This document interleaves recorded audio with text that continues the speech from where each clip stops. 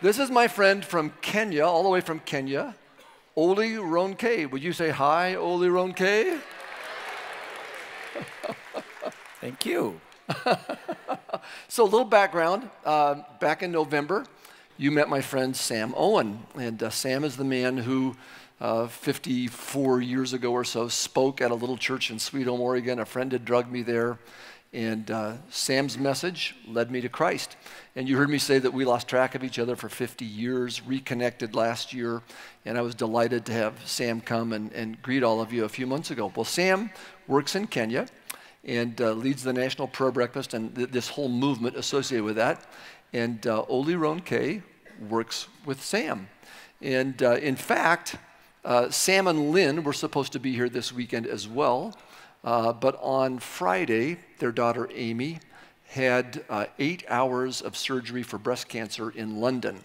And so they are in London right now with their daughter, as they should be. But Ole Ronkei and his lovely wife, Renoy. Renoy, would you stand up and wave and say hello to Renoy, would you? Yes? We're so pleased that Ole Ronkei and Renoy could be here. So let's just start by tell us a little bit about you. Thank you. Good morning, church. Good morning. That sounds pretty good. Once more.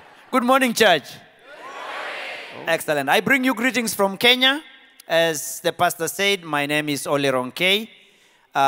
Born and bred in Kenya, not really bred, because I didn't grow up with any bread. I was with the cows.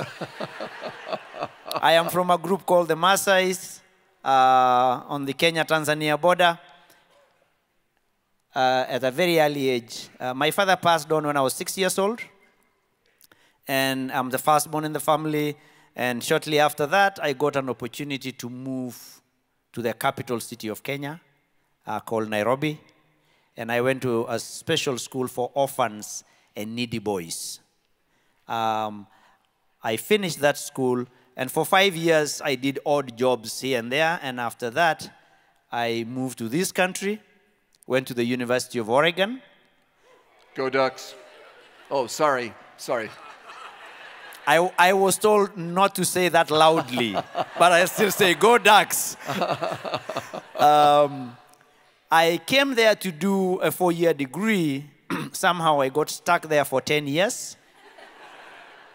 I did my first degree in journalism. Then I did an eclectic master's in journalism, political science, and anthropology. And I wasn't done. I got my PhD in communication. But 1 week after getting that piece of paper, I was in the plane heading back home. In the process of being there, I got that young lady from Kenya. She joined me after I'd been there for about four years or so.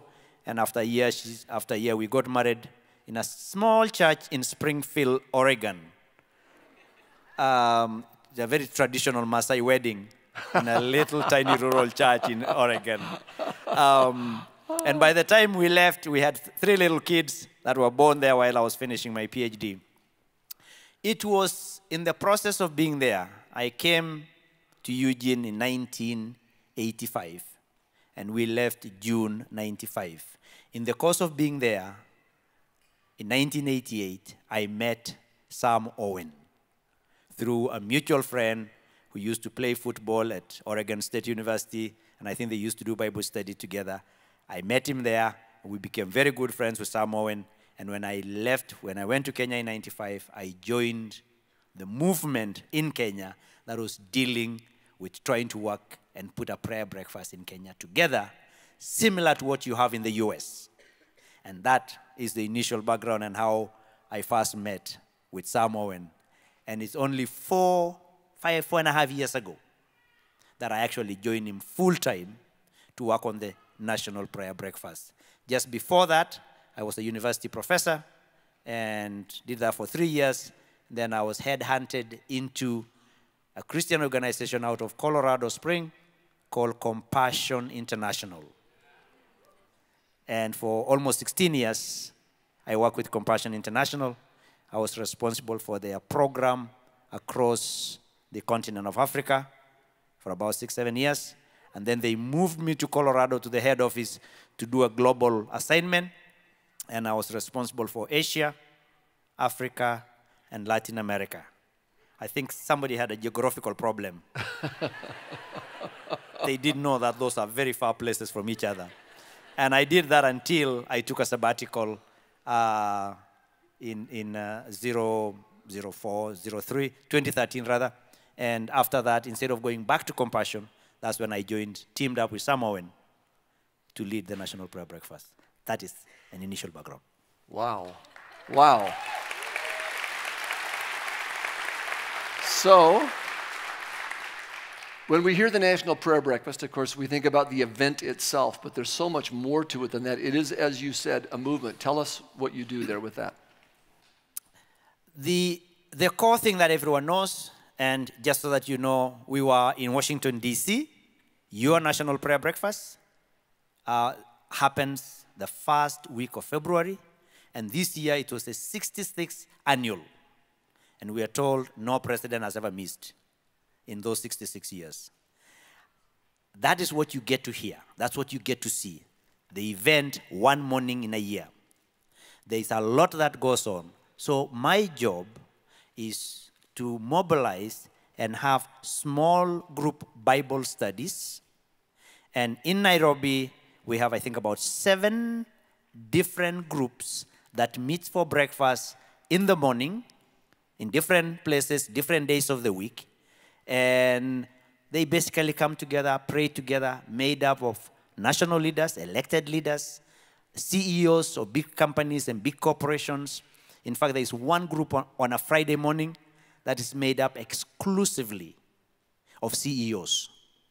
This is to make sure that they talk the same language and none of them can say he's busy, because they are all busy. And they come together. It's a very safe space. They have breakfast. We meet from 7 to 9. And that makes me the biggest breakfast eater in the country, because I'm with one group each morning for breakfast, 7 to 9, every day of the week.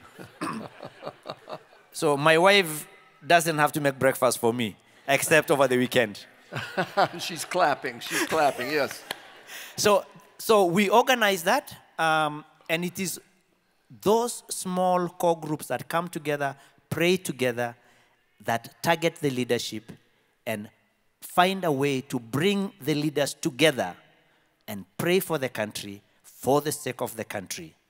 There is one, every Wednesday morning I'm in Parliament, and I meet with about 20 to 25 members of Parliament, and we go through scripture together, we pray together for the country, and more so, bring the groups from either side of the political divide to talk to each other and to pray together. Ah. One more thing, your National Prayer Breakfast that happens once a year brings a couple thousand of these leaders from all over the country together. And you mentioned, too, that it's broadcast. Tell us about that. Yes. The National Prayer Breakfast, we are now 16 years into it, not 66 like the US. We are 16 years into it. And it's broadcast. It's about 3.5 hours the whole morning. And it's broadcast live across the whole country. So those who are not present, we have 2,000, about 500 in the tent. It's made up of the legislature, all the elected leaders. Maybe not all of them come. The presidency, the president is always there.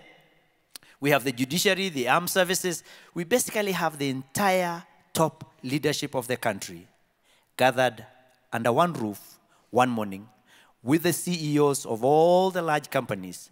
We all come together to pray, and it's broadcast across the entire country. So even if you're not there, you're actually able to follow it. I actually know of some corporations, some CEOs who are in the prayer breakfast who tell their people, you can take the 3 hours off, turn on the TV, listen when it's over, turn it off, and go back to work. Wonderful. Well, what a privilege it is. As many of you know, we have been working in Kenya with the poor. David Opop, who's here today. Wave, David. There's David. He, Spring of Hope. Yeah, no, a lot of you know and love David, of course. And so, you know, we take, in fact, David just got back from Kenya 2 days ago and leads our ministry there, where we work basically among some of the poorest of the poor. And Ole Ronkei and his team are working at the other end of that spectrum with the highest leaders in the country. And don't you know that we need Jesus at both ends of that spectrum? Isn't that true? So we're really thrilled to be able to partner with you, Ole Ronkei, and be part of your work. Thank you for what you're doing. Thank you very much. As you pray, as I think I was telling the pastor once, this is interesting because my PhD dissertation, at that particular time, this was back in 93, 94, was on the role of the church in the political process in Kenya. I did not know that many years later, I would end up doing that.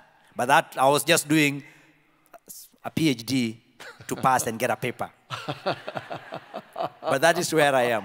But as you pray, my lead verse here is what Moses was being told to do in Exodus 18, verse 21.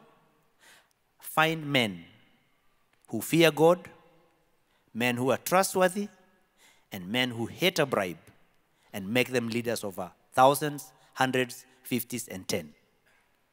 In our political situation, and the people that we seem to elect to office seem to be the opposite of that. Now, my role is to try and turn them, transform them into God-fearing, trustworthy men and women who hate a bribe. That's a tall order, but as you pray, that is what my task is, and pray that I can actually penetrate those leaders in that line so that they can serve the whole country. Thank you and God bless. Thank you, Ole Ronkei. Thank you so much. Thank you. Yes, thank you, brother.